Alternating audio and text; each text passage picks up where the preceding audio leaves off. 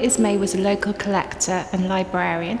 He lived about 10 minutes distance away from the gallery in a small terraced house where he amassed over his lifetime a collection of about 3,600 pots, which he kept in that small house. Bill was so important because he was one of the most significant collectors of studio pottery in Britain in the 20th century. He was also important because of the way he supported artists and he supported studio pottery more widely. He never went to an exhibition without buying a pot, which is a fairly extraordinary thing to do. Ismay was so important for us because, of course, he was Wakefield born and raised and lived here all his life. So we really wanted to have an exhibition here that would give us an opportunity to show these wonderful collection of pots here where he collected them.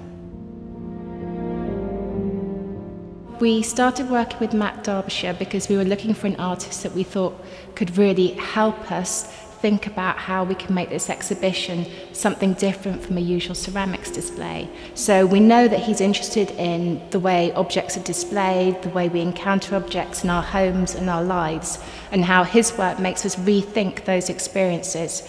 When we approached him about the collection, he was really enthusiastic as well and came up with lots of ideas. And we worked through maybe 4 or 5 before we got to the idea that we have currently to show Ismay's collection on the floor plan of his original house.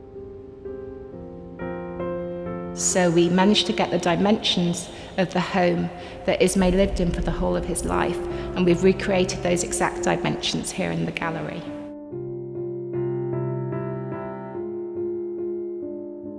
There are 5 key aspects to this work as a whole. The first is the floor plan, and that's the floor plan of Ismay's Wakefield terraced house. The second aspect, and really important of course, are the pots themselves.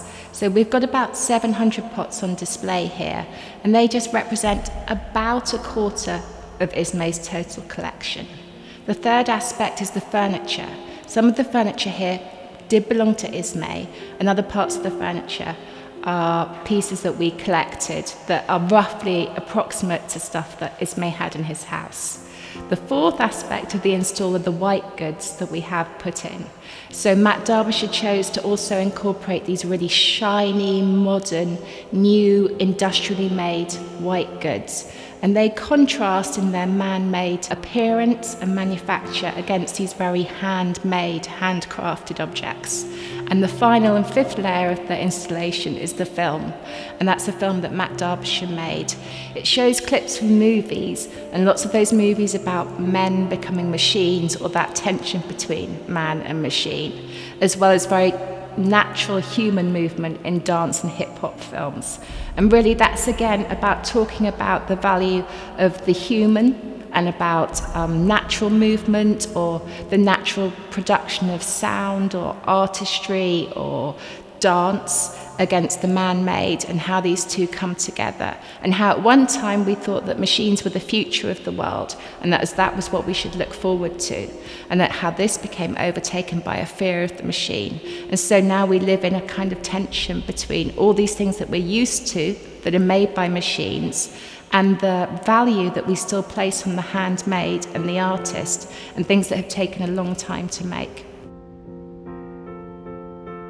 I think the thing about this exhibition is that you will probably never ever see a display of ceramics shown like this in any gallery in the world ever again.